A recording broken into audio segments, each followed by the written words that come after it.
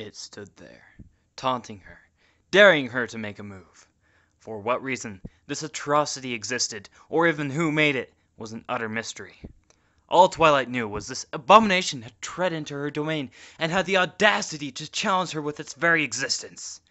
Defiantly, this eyesore stood against Twilight and logic itself, with the outrageous claim stamped on its face. Pointless button. Warning pointless. Twilight read from its metallic surface. The word pointless stabbed at her sense of decency. The word pointless stabbed at her sense of decency. Nothing in the world was pointless. Everything had a rhyme or reason to it. So this button also had to have one. Something pointless. That is something without a purpose. She found the mere thought of something like that absolutely sickening. Cautiously, she approached the menace, carefully tip-hoofing closer, as if to sneak up on this metal monstrosity. Slowly, she skulked across the library until she stood face to face with her newfound nemesis. She glared into the polished surface, daring the object to so much as glint in the sun. "Everything has purpose. A point. Logic," she exclaimed. "Even discord has purpose. Anti-logic in his case, but still purpose." Twilight gave up on her stealthy approach to the situation and was now pacing around the machine. As she walked, she inspected every line of the vile piece of machinery that had imposed itself onto her life today. She examined its back, only to find a gleaming metal surface devoid of any information. There were no screws or seams. She didn't even find an engraving that said "Made in China."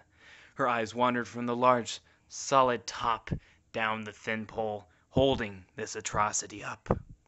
"There's nothing here," she said, frustrated. She took a step back, taking in the big picture once again.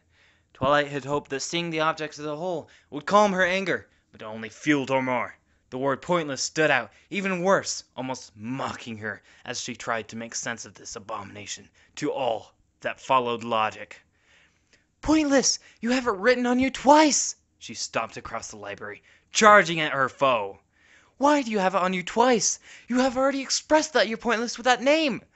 Why then place a warning telling us that you're pointless?" she accused. "Or are you stating that your warning is pointless? In which case, why have a warning?" she whined while rubbing her temples. A headache was now throbbing deep in her head because of this monument to the asinine. Twilight let out a low groan. Every time she pictured the button in her library, her brain throbbed in pain. "That's it! I banish you! As the Princess of Equestria, I, Princess Twilight, banish you!" Twilight pointed her hoof towards the door, showing her tormentor its exit. After a moment of silence from the inanimate object, she blushed. "Why am I talking to a button?" she questioned herself, realizing how silly she had to look. Silly? That word struck a chord with Twilight. She realized she did look silly, yelling at an inanimate object. Silly enough for someone to get a good laugh at her expense. Surely they would get a great laugh at Twilight. She just used her royal power to banish the button from Equestria. Twilight glanced around the empty library, scanning it closely to see any suspicious activity. Surely she was alone. She had to be. She was talking to herself this whole time. Twilight might just die of embarrassment if somebody had been watching. Her eyes eventually found their way back to the button that was tormenting her. "Did Pinkie Pie put you up to this?" Twilight asked the object once more. "Or maybe Rainbow Dash?" She glared at her foe again, eyeballing it carefully. "Objects still don't talk," she reminded herself, turning red once more. "Talking counts as a point," she said. "Talking counts as a point," she said, staring at the button for a moment. She wanted to see if it would take the bait and engage her in conversation, but that didn't happen. Inanimate meant it couldn't talk or move. So why Twilight expected it to start doing either of those, she didn't know. "You really are She stopped herself mid-sentence, not wanting to admit defeat. She could always discern the button's purpose with a simple press. But that would be giving in. If she pressed this button, she would feel like she had lost. Twilight wanted to get to the bottom of this with her dignity intact. well, with what dignity she had left. Twilight was pacing again, looking at the monstrosity before her. Some pony had put it there. Some pony had to have installed this button in the library. Buttons don't just appear from thin air. She pondered who would have such a vendetta against her to drive her insane with such a silly, although admittedly effective tactic. Twilight ran through the list of enemies, trying to pinpoint a possible lead. Trixie has the means and possible motive, but she wasn't too upset last time we parted ways.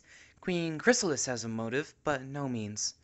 Besides, this isn't her style at all, Twilight thought, long and hard. King Sombra is dead. Discord is good now.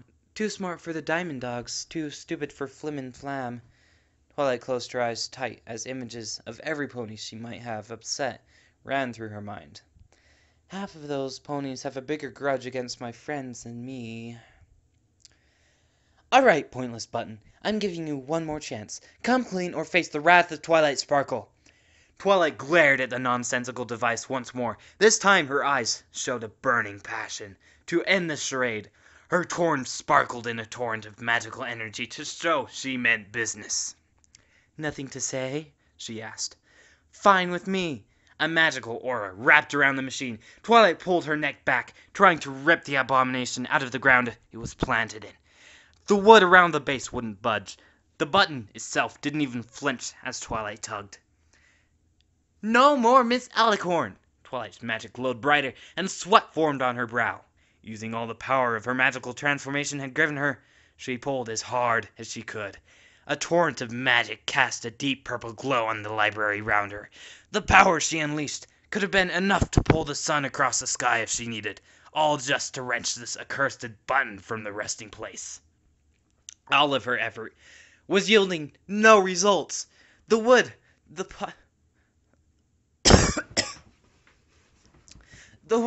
the bottom was lodged in, refused to give away. The pole that held the button itself wouldn't bend. The button defied Twilight's vast magic by boasting a still pristine surface. But Twilight was not deterred. She pulled harder and harder until her horn felt like it would shatter from the immense magical power flowing through it. The tree around her shuddered from the immeasurable power raving inside its trunk. Try as Twilight might, though, she couldn't get the button to move. She finally collapsed from exhaustion. Her magic spent. Her body sweaty from her struggle. The princess meekly raised her eyes to see the object of her hatred leering down at her, unflinching in its defiance of her. The button didn't even have so much as a dent in its polished surface. The letters still looked as crisp and clean as when she first noticed this monstrosity in her library. I hate you, she muttered as she climbed back onto her hooves. Slowly she walked towards her nemesis, her strength all but spent. She placed a hoof against its surface, resting for a moment. I just want you gone, you illogical abomination. Twilight brought her other forehoof to the button. She hovered above it for a moment, mentally preparing herself for what would come. You win. Get out of here. Twilight closed her eyes as tight as she could when she pressed down. After a second later, she released. Her eyes opened after another second. Nothing had happened. No explosion, no bucket of water falling on her head. Absolutely nothing. Nothing happened, she said in disbelief. You're pointless. Suddenly, Twilight shot up from her bed. The sheets were soaked, and she herself was covered in a cold sweat. She panted for a moment before looking around in complete shock. The room was stone, not the familiar wood she was used to. Her bed was much larger than she remembered as well. Her senses slowly returned to her from her sleepy days. She remembered she was in the guest room at Canterlot Castle.